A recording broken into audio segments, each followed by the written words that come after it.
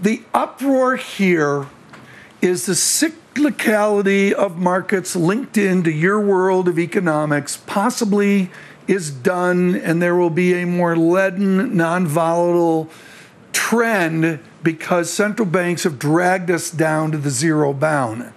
I don't see this in the academic literature. Is it an original idea that needs to be tested?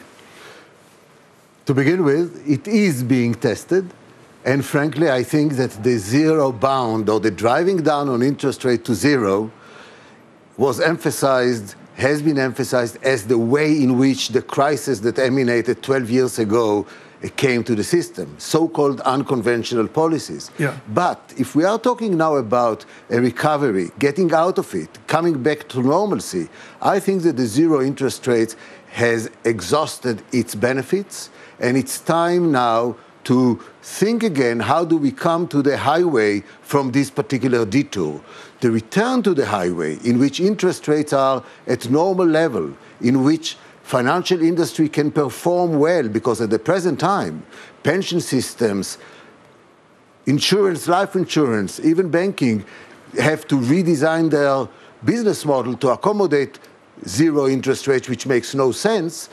I think that at this stage we will need to bring back the other policy instruments. The other policy instruments have to do with fiscal policy, have to do with structural policy. Today, the greatest danger to the economy's growth comes from fragmentation. The world is global, policy making is local.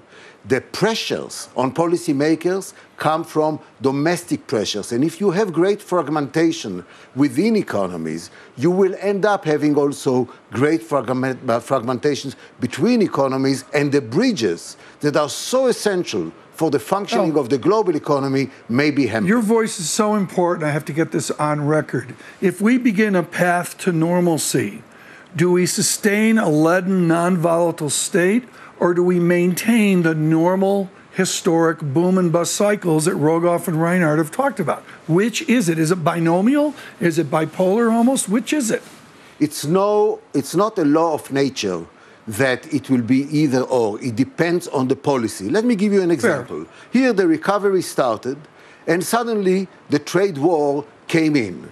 Trade war means you break a bridge between important partners. This creates volatility. Then there is a glimpse of hope that this trade war may be settled, at least as phase one. Mm-hmm. Then suddenly the markets like it again. A Martian coming down to Earth will say, hey, we have volatility. But let's understand that volatility is a reflection of the signals that policymakers give to markets. And in a market in which financial markets are important, that they are growing to be more and more important, that's the market in which expectations about the future are transmitting itself to current behavior. So let's be very careful. Words matters, expectations matters, and if things are still not done, but they are expected to be done, volatility already comes in. To your acclaim on the Bank of Israel, and folks, let's make clear here, as we mourn the late Paul Volcker, people talk of Frenkel as a Volcker equivalent with the courage of what he did in Israel years ago. You had a toolkit then. Lagarde this morning with Francine talks about tools. Orphanides has written about this authoritatively at the Fed. What's in the toolkit at the zero bound? Well, the toolkit today is much less potent than what it used to be. Which is Bridgewater's point. It's less point. Absolutely. But it is also not a curse of nature. It is, again, a policy maker making. What do I have in mind?